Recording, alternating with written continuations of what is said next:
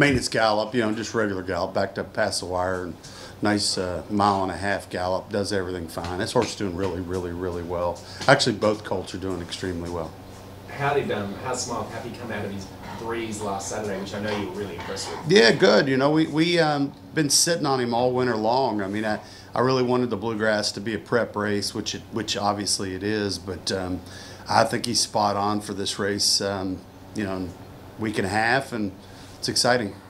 Only 4 lifetime starts. How much more upside is there? A lot. You know, really kind of playing this out where we got two prep races, and then I think, you know, the Derby and the Preakness are races that I think he's possible of popping right back in, because he's plenty fit and in good order and not over raced. For that matter, yeah, we've been real protective of where we ran him and when, and I think timing's really good to win one or the other. Nice one. And he has actually beaten a couple of his competitors in the Derby here in Classic Causeway and White Barrier at Churchill. How much confidence does it give you that he's actually got a win at the track and clearly has an affinity for it? Well, it's a home game for us, you know, and I like that. You know, we base here year round. This horse has spent a lot of time training his entire career right here at Churchill, and you know, it's going to be familiar surroundings. He's 1 for 1 here, and let's fingers crossed he stays unbeaten. Yeah, and he's been in the mix with Epicenter and Zandon in his last couple, who are effectively going to be 2 of the favourites in the race. So really, from a handicapping perspective, he's right in this, right? Well, I think we had an excuse with the Epicenter race in New Orleans. I think we were a little too far back and gave him a little too much to do, but he made a nice run late, and then the race at Keeneland was also a really good start. And come here, Sonny. The race at Keeneland was another really good start, and I think that Flavian Pratt did a great job timing Zandon's finish. This is my assistant trainer over here, Sonny. Yeah. And talk about the local connection with this horse, with your owners, of course, and also with Corey. Well, the Mackin family, you know, they've been involved in racing here for 40 years. You know, their dad initially was leading everything, and then now Mike and the brothers, and they've got a sister that's involved too. And yeah, it's really exciting for them, and nothing would thrill me more. If we pull this off, it's going to be a blast. That's great. Now, I don't know if you like a bet, but are you concerned at all about what Mattress Mac's going to do to your price?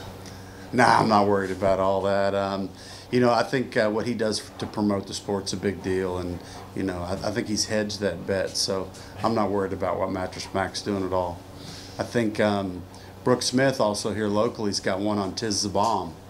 So I got a couple of guys that are in our corner, so that'll be interesting. I myself am not worried about the wager. Okay. I'm worried about getting the horses there. Very cool. Speaking of Tiz the Bomb, you know, there didn't seem to be much between him and the stablemate during their breeze last weekend. How's he been going since? That's been pretty much regular. Those two are pretty good match. You know, Tiz the Bomb's a horse. Here's a horse that's made $1 million, and he's done everything right repeatedly. And he's had one bad race that he ran in Florida, and I think that they're making him a toss, which could be a big mistake. This horse is trained fantastic, and I think he'll run better here at Churchill than he did at the Gulfstream Oval. And you know, he's not one to leave out. I think, especially if he gets placed well early in the race and gets himself in a position where he's maybe taking a little less sand. Gotcha. And I mean, speaking of those that have been tossing him, a lot of them are saying maybe he's more suitable to turf. What's your response to that? Well, I don't think there's any question that he's a good grass horse. This time of year, there really aren't a lot of options. I mean, it's actually very few options. I mean, we could run him in one of the 3-year-old stakes opening weekend on the grass, but certainly the prestige of that race doesn't even come close to the Derby. And then let's give him his shot in the Derby. He's got his points, and if he doesn't run well, then we'll shift him back to the grass. You've been to the Derby before. Where are your confidence levels heading into the race this year with this duo compared to previous years? Way up there. You know, I had Tahana run back in '95. You know, it doesn't seem like 27 years ago, but it was a long time ago. And that horse ran super, but that horse really, we were struggling getting that horse to eat as well. And these two horses are eating fantastic.